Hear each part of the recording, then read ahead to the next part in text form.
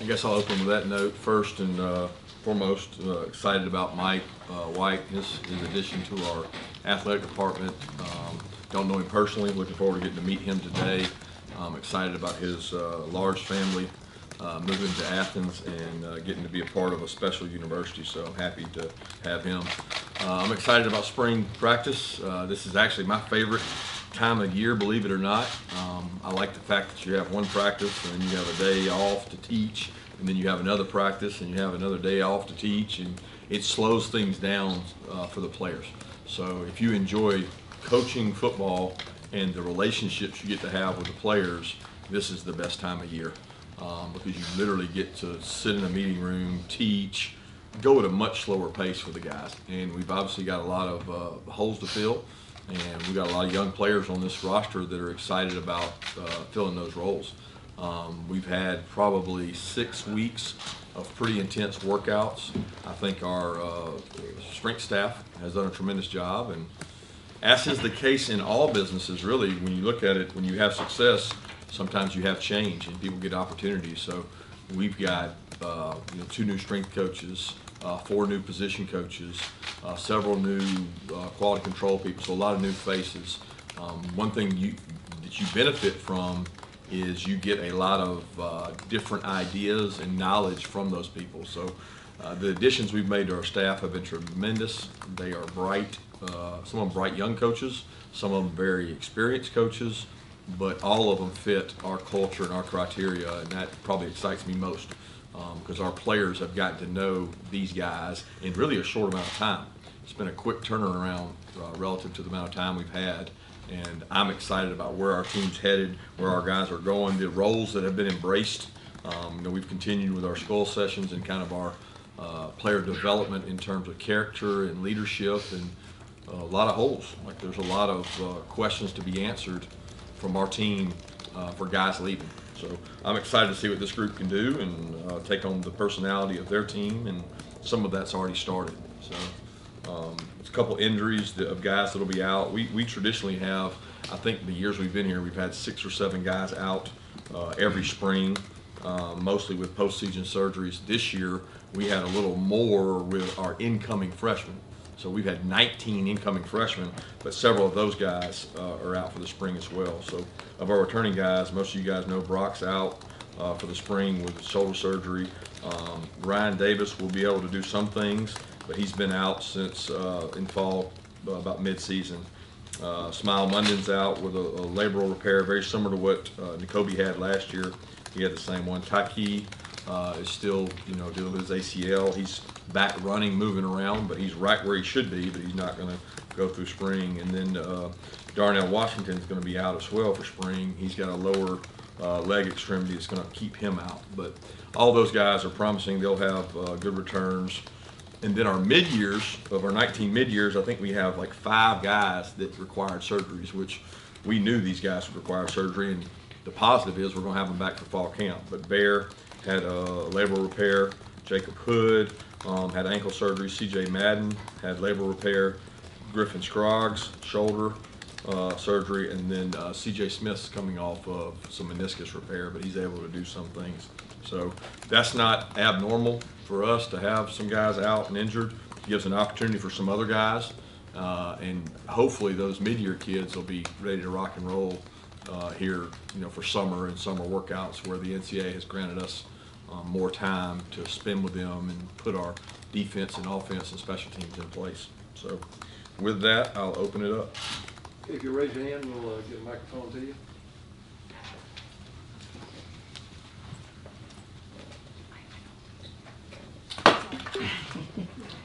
Coach, can you talk about what the status is of Eric Gilbert in terms of he's on the roster, where he'll fit in, and his prospects going forward? Yeah, Eric's done a great job kind of integrating back to the team. He's been here for a while now. He's done the work we've asked of him. He's doing well academically. I think there's this perception, and it affects college football athletes more than anybody else because they're younger, that this recruiting stigma follows someone and these expectations follow kids. And I look across and follow guys that maybe we signed here or signed somewhere else, and they carry this really heavy burden of expectation. We don't place that burden on anybody. I think sometimes they put it on themselves. I think sometimes social media does it. I think sometimes media in general do it. But for whatever reason, Eric's a guy's carried a lot of that burden with him in terms of expectation. Our expectation of Eric is to be the best person he can be first and foremost, and hopefully be the best player he can be. He's had a really good offseason. He continues to work. But that doesn't put an expectation of this guy's going to go out there and set the world on fire. He's trying to figure out where he fits in, and he's working really hard. He's done everything we've asked. He's fortunate he's going to get a lot of reps because of the two guys we have out. So he's going to get a lot of reps. Rylan Godey's going to get a lot of reps. Brett Seither's going to get a lot of reps. Delp's going to get a lot of reps. So we've got guys that are going to take reps in those roles at tight end. But I think sometimes the expectation's so great on these kids it can affect them psychologically. Raise your hands. Kirby, you made reference at the national championship celebration, about burning down the boats. I want to ask you about the approach that your team has taken coming off the national championship. Is it what you liked in the 2 months since? Well, when we came back and went to work for those 6 weeks, we've put that to the side. We're not communicating, talking about that. That's something they'll be able to have the rest of their life. We always talk about it here. We've talked about it since we won the SEC. You don't defend a title. You guys want it to be that way, but that's not what we do. We start afresh, just like we would when we lost to Texas in a bowl game. We start completely new, and that's so hard, I think, for the media to grasp that. It's not hard for us because we go into a different part of the program, which is the all-season conditioning program. What's different about the all-season conditioning program than what it has been in the past? Not a whole lot. We're doing the same things we did to build up to the point we went to last year. We certainly have different faces and different people in the places. And I think, they're right where they need to be. They're not like way behind schedule. They're not way ahead of schedule. We have holes to fill just like we do every year. Probably just more this year than in years past based on the guys leaving and the departure. We also have more mid-years here to fill some of those roles. And we're certainly not deep enough at several positions, but I'm not here to cry about it. I'm here to solve it and figure it out and get the best guys. That's what you do as a coach, right? You coach the players. So that movement for us has been long past. I think that'll be the play and the talk of the media as last year, but not for us. We're really worried about creating identity for this team. We're in the identity phase. Spring practice is like, who are we? Let's figure out who we are by how we practice, and I think we'll see that over the next 15 practices. Kirby, one housekeeping question, one big picture on coaches. Are you able to say who's going to call defense? And the second part, you brought back a lot of guys, a lot of coaches that were here before. Was there any thinking in that, or is it just these were the best available guys for those jobs? No, we went through an interview process at every position. I mean, interviewed multiple people at each and every position. Think about what's the best overall for our program, for our culture we've built here. Take input from the coaches on the staff that have been here a long time. Dale McGee, Glenn Schumann, these guys have been part of our program. Trey Scott. They are the culture, and we want people that want to be here and want to be part of that. It's very demanding what's required of college coaches, and I think you've seen a lot of guys move on to the NFL. You've seen guys step out. You've seen guys go on to other places, but it's not going to ever change at the University of Georgia, the standard of excellence that you want to have in recruiting and spending time with your players, and these 4 people meet those criteria. They're also people I trust, and some I've known, some I've not known, but the ones that we didn't know, we did a lot of research on and felt like they were best for the job. And then as far as the defensive play calling, I think that's way overblown. Big deal to you guys, not a big deal to us. We know what we're doing in-house, and that's the focus. Sorry. Kirby, Jordan Hill, and Dogs 247. You talk about the spring and how valuable it is, especially for the early enrollees. Just how much value do they get in coming in, and the impact, not even for this season, but 2 or 3 years down the road for them? Yeah, it's more important for their degree, right? They get an extra semester of classes. They get 15 hours towards their graduation, and that's the most important thing to me is that. For 5 of them, it's about getting the best rehab you could possibly get in the country, maybe the world, as opposed to being sitting in Atlanta, Georgia, and having a surgery and not having the rehab facilities that maybe your high school has. You're getting that here. So to get those guys in the care they need so they don't re-injure, so they don't have setbacks, we get to have them right here underneath our tutelage and our care. So there's no value you can put on that. But, you know, there's other kids, there's 6 or 7 other kids that aren't here. And I don't think they're at a deficit either, because they're able to get on Zooms, they're able to sit in on meetings, they're able to get playbooks, and those guys begin to learn too, so that when they get here over the summer, we can integrate them as well. I think the 19 guys here now are going to benefit from reps, because there's a lot of reps available for those 19 mid-years. Yeah, Kirby, I guess following up on coaches, I want to ask you about Coach Uzo Daribe, obviously a very young guy, and seems like he relates really well to the players on the team. Just what have you seen in terms of the dynamic, I guess, he's at that outside linebacker room?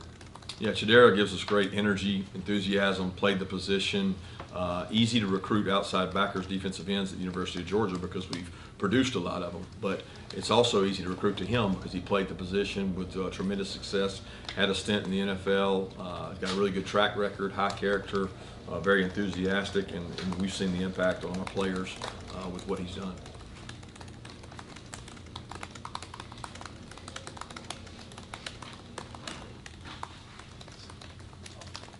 Yeah, Kirby, I think you did an interview with Mike Krzyzewski during this offseason when he talked about how intense of a coach you are, and you said maybe, I think you said something to the effect of maybe too intense, and I wondered, when from season to season you always look to improve and change things.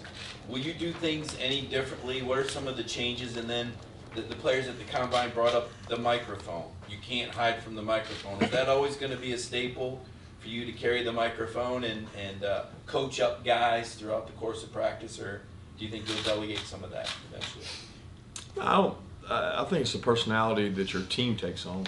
You know, I think each one of those guys would tell you that's easy to talk about and laugh about because they probably had an experience within their career where things got demanded upon them through that microphone that maybe impacted them, maybe made them better, maybe challenged them. But I also think every team's different. You know, I actually was probably less on the microphone last year than ever before because it didn't require it on a day-to-day basis. When Kobe Dean and Quay Walker are holding you accountable, why do I need to? You know, and there's a individual team part that, like, okay, what is the identity of each team? What does it take on? What do they need more of? What do they need less of? So I can't foresee the future, and I don't know what this team is going to need. But if they need TLC, then we'll give them TLC. If they don't, then and they need to be pushed, then we'll try to see that. That's part of being a coach, and I can't answer what that looks like, but because I don't think every team is the same. I think every team is extremely different because the personality of that team is usually made up of the players. Even though your focus is looking ahead, can you reflect on the pride factor that you have when your guys who are leaving have grabbed some headlines at the NFL Combine? They'll be on display again tomorrow. You can also address the specific challenge of replacing the guys on the defensive front, which maybe have really stood out in these Combine situations. Yeah, well, we saw this coming 2 or 3 years ago. You know, we even had the fear that we might have been replacing those guys last year, you know, had they not decided to stay. So that's been a preparation deal for us. You're always looking 2 or 3 years ahead sometimes, and you know where you're maybe have a deficit or you're not as good or maybe you're better at certain positions, but that's a focus we take on each and every year. So that'll be a challenge for us. Lost a lot of good defensive players, lost some really good wideouts. So it's on to the next, and you got to create your identity through who you have, and that's what you do as a coach. And you know, you do the best job you can with it and try to get the most out of them. But certainly proud of those guys. And coming over here to this meeting, I've ran into a bunch of them. And they're getting to see new parts of our building that they had not seen, and it's great to see them. Really happy for them. So many of those guys, you know, worked their tail off. They didn't get there through some easy deal. They worked really hard, and that's what our players now have to understand. It doesn't come easy. Coach, as far as Stetson Bennett goes, what kind of, I guess, continued growth have you seen from him in the off-season workout as far as those other 3 guys who are behind him right now? What are you looking for them for this spring? Yeah, we're looking to develop each and every one. I think all 4 of those guys are in different spots. I mean, you can go all the way from Gunner just getting here to Stetson being 23, 24 years old. and haven't seen a lot of football. So they're in different spots, all four guys. The biggest challenge for us for the spring is to get reps and develop, because we don't have the depth at the skill positions, receiver and defensive back and even tight end, to be able to do some of the things we like to do practice-wise. So we're trying to be innovative, creative in the way we practice, because quarterback development is critical. So if you have quarterbacks that aren't able to get reps, how do they get better? So I'm big on challenging our staff to be creative in the ways we rep those guys, who goes with what groups, how many reps a week you get, what percentages. We want to see those guys get better. It's easy, you know, when you have 3 groups of offensive linemen, they all get work. But you might have 4 quarterbacks, and it's hard to get those guys enough work. So wanting to see those guys improve. You know, they can't all play. So it's a matter of growing them to get them in a position to where they can be successful. Kirby, another quick injury update. Tresman Marshall, Tate Ratledge, Aaron Smith, all 3 of them had their season cut short. What's their status coming into the spring? Yeah, they're all running, moving, doing things. Aaron's been able to take some reps. Aaron will be practicing with us some, not 100%, but he'll be able to practice with us. Tate's coming off the foot injury. He's not going to be able to take reps in the spring, but he's weight bearing, he's running, he's doing some activity there, and able to take walkthrough reps. So I kind of take him in a different mode of he's not out for the entire spring. He's just not going to get to go live with us. But the progress has been great for both those guys. And then Tresman is doing some running, some cutting. He's got a knee brace on. He'll be able to take some reps, but not 100%. For the record, I think Anthony's question about quarterbacks was 15 minutes in, which means that was meant, that's the longest we took to get quarterbacks. And Hey, y'all turn a new leaf. You had experience at Alabama coming off national championships, but 41 years is a different animal. Is there something you want to do, you have to do with this team to make sure that there is a clean break and a new start, or do you not want a clean break, new start mentality? Well, let's be clear. You know, we won a national championship because we had really good players who played well together, right? So usually the team that wins the national championship is a unified group. I mean, I can go through the last couple of years. There's like this really great group of special players at LSU. They won a national championship. Really good group, special leaders at Alabama. They won a national championship. We had a really good group. So we're trying to like develop our team to emulate what is your identity? Is it going to be supreme talent with great character, with great leadership? Is the leadership and character going to outweigh the talent? We're trying to figure out what this team's identity is, completely independent of the previous years. And there's you know, when you look out there, there's not as much experience. There's good football players on this roster, but we got to get those guys in position to be successful. And our job as coaches is to grow them. So I'm going to repeat, I am not, you know, worried about living in the past. That's our job, to make sure these kids grasp that what they do is in front of them. I mean, the wind blows a lot harder at the top, but we've been up there. So it's not like we've been at the tip top, but it's been blowing pretty good where we were. So we got to do a good job, continue to develop our guys and get our guys ready to play. You mentioned earlier Glenn Schumann being an important part of the culture here, entering his now 7th season with you guys. How have you seen him grow as a position coach and ultimately taking on more responsibilities as a co-defensive coordinator? Well, he's always trying to grow and get better. You know, he's never satisfied. I think a lot of times you can get complacent. It sets in on all of us. This is what we do. We don't ever want to be complacent. So that's just not what I believe in. We're always trying to find a different way to do it better, and I think Glenn epitomizes that. He's constantly on Zooms with NFL guys. He talks to high school coaches. He's a sponge. He doesn't think he knows it all. He's always trying to find a better way to do it, to reinvent himself as a coach. And I think that his players play really hard. They have a passion and energy for him that they want to be successful. I mean, to do what he's done with those 3 guys that are coming out this year is really pretty special. Number one, he helped recruit them. He helped identify them. And then he helped mold them into good players. So there's a pedigree there that he's able to recruit to. I've got a question about a preferred walk-on that y'all signed on National Signing Day. Sojourn Brundage from Putnam County. What did y'all like out of him, you and Coach McGee, so late in the process, right before y'all got Andrew Paul?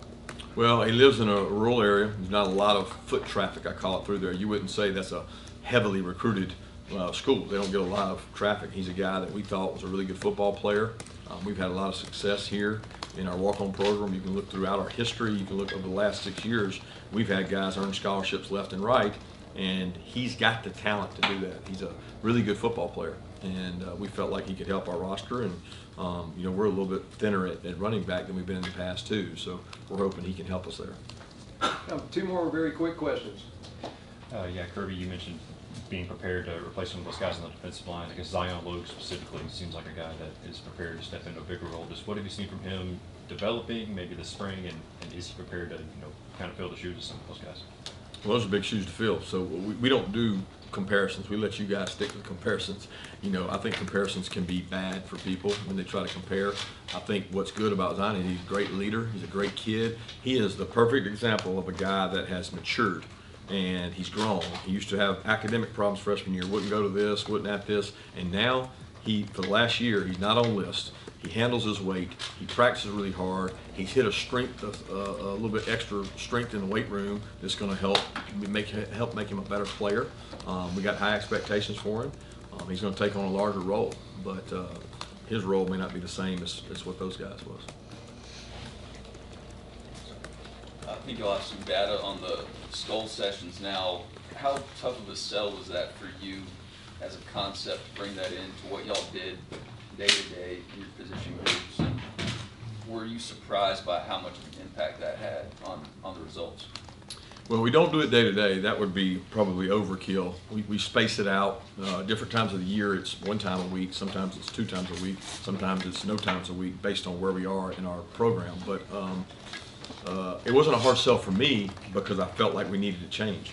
I felt like we had had several years of kind of repeated results, and we wanted to bring some new ideas and new energy in, and we've tried to twist those this year some to change it up because we're kind of a different team. But I certainly am pleased with the results, and that's why we're continuing to do it, because I think it's important for our players to hear messages from their coaches and then also from each other. It allows them to stand up in front of each other and talk, and I think it had a direct impact on these guys that went to the combine, because not just their workouts were great, but the way they talked and carried themselves, they got a lot of practice doing that here, and I think that was big for them. So, Thank you. Reminder, the players are waiting upstairs on the 2nd floor, top of the elevator.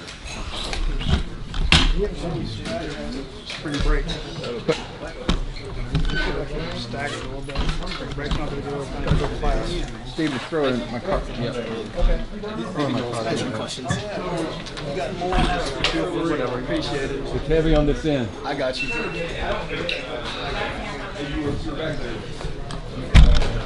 Yeah, buddy. How are you? Good, man. Oh, what's up? What's up? Oh yeah, I'm not surprised by that. That's what Munkin said. Yeah.